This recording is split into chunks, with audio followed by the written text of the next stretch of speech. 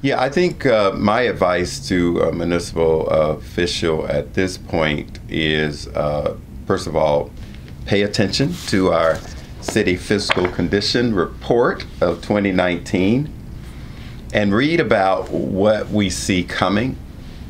Always plan for the financial infrastructure of your community.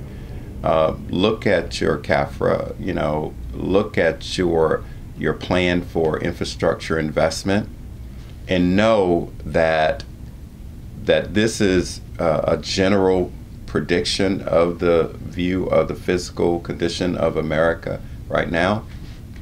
But really ask your staff to dig in and look at your growth in terms of your tax collections that you've gotten.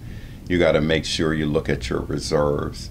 You got to work with your chief financial officer to make sure that you're able to repay your bond requirements.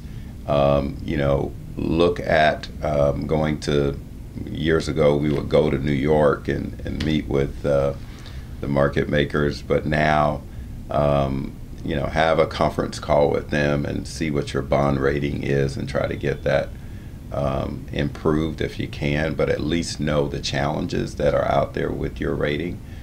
But more importantly, always better be ahead of the curve. Be ahead of the curve, but more importantly, sit down as a municipal leadership group and say, here's where we want to take our community and here's how, knowing what the fiscal condition of our nation, but also the fiscal condition of my region, but more importantly, know what the fiscal structure and capability of my community. Be a leader in leading your community, in having a fiscally sound community.